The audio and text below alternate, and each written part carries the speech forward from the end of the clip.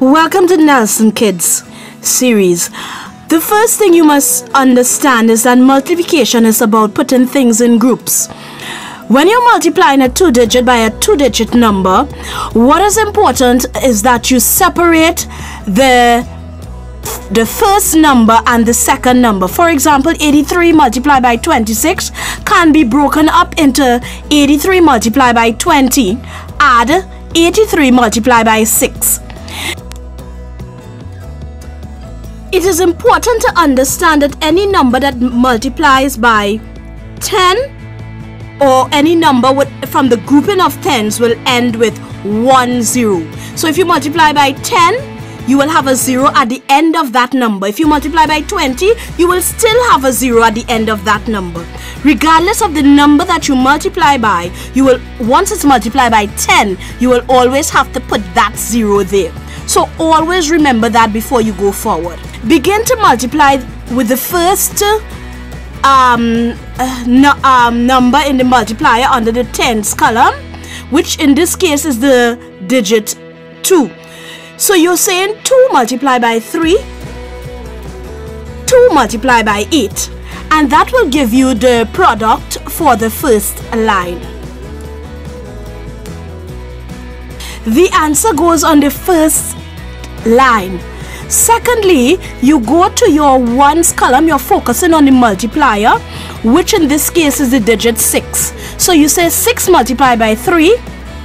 Obviously it's 18, but 18 is more than 9, so you have to put it on the outside or under the place value heading, cross the 8 and put it there. Then you say 6, that's 6 from the multiplier. 6 multiplied by 8 is 48. Add the 1 from the 18 from the outside. In that case, you will get 49, which you will place under your 110s column. But you are not finished unless you add the two products. For example, you add 8 add 0, 6 add 9, 6 add 4, and 1 and the 1 from outside. Now you have to always in everything you do, you have to remember the concept of regrouping. Meaning, when you are adding your numbers under each place value heading, if you get a number that is greater than 9 and it goes on the outside or under the place value heading, you must regroup. Meaning, you must divide the number into its place value equivalents. For example, if you add the tens, you will have, and you got 15, it will be 5 group of tens and the 1 will be added to the 100 column. By extension, if you add the 100 columns and you say 6 add 4 is 10, you will realize that you get more than the 9, plus you had to add the 1 from the outside. So 10 add 1 is 11. You cannot put the entire 11 there. You have to put it on the outside and regroup.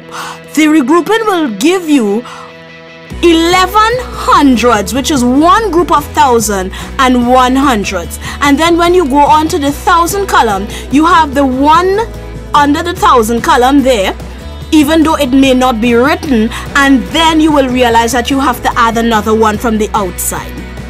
So take your time and listen to it over and over, and always understand that whenever you have to apply other skills to solve the problem, you do so. The concept of regrouping.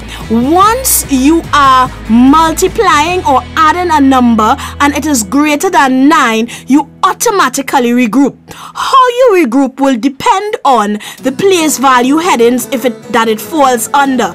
If it falls under the ones, then you are regrouping that number if you got 15 into tens and ones. If it falls under the hundreds, under the tens, sorry, you will have to regroup that number into hundreds and tens. If it falls under the 100, by extension, you will have to regroup that number into thousands and hundreds. So pay particular attention to your regrouping. Once you multiply a number and you realize it is more than 9, you have to automatically pull the skill of regrouping and apply it to the situation.